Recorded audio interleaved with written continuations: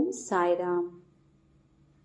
Today, I have come up with a beautiful instance as written in the book Sai at 366, which talks about Sai, the speed post. Their children would also become the devotees of Sai Baba if one of their parents is a devotee of Sai Baba. Gangadhar Vishnu Shree Sagar's parents were the devotees of Sai Baba. They used to often go to have the darshan of Baba. They gave their cultivated land to Sai Baba's devotee, Mr. Balaji Nevaskar. Some time passed very nicely. The father of Gangadhar passed away. Nevaskar has claimed himself the title holder of that cultivated land. When Nevaskar told that this problem has to be solved in front of Sai Baba, they all went to Baba. While they were about to step into Dwarka Mai, Sai Baba questioned Nevaskar, "Why are you troubling my children? Give back them their land." Thus advised Sai Baba. All went back home after listening to Sai Baba's words, but Nevaskar did not hand over the land to Gangadhar. They had to take possession of the land through the court. Sai Baba attained Mahasamadhi.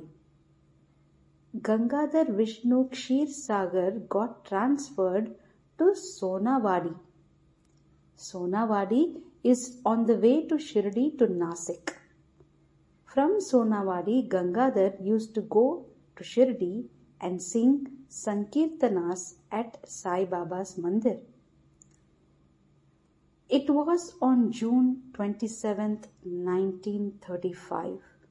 Gangadhar has got a dream. He got a darshan of Sai Baba in the dream. "Still, were you sleeping? Today the court has ordered to give back your land to you. There is a festival at Shirdi. Come and have food here."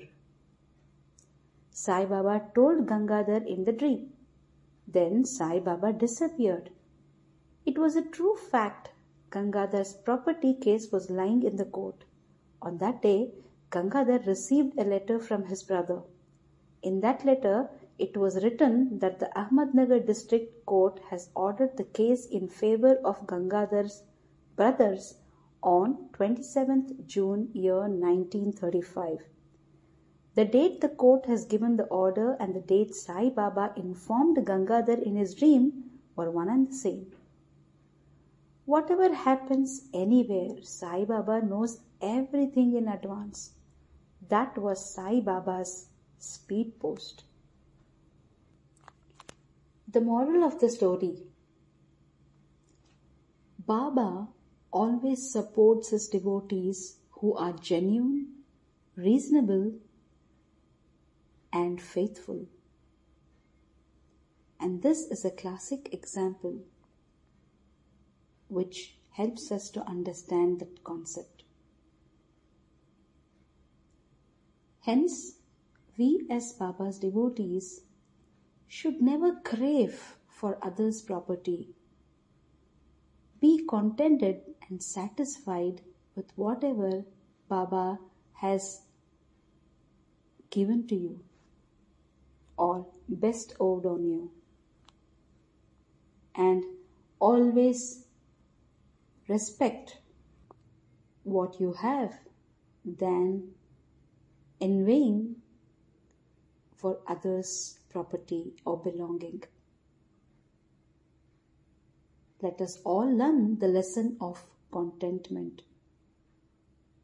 Jai Sai Ram.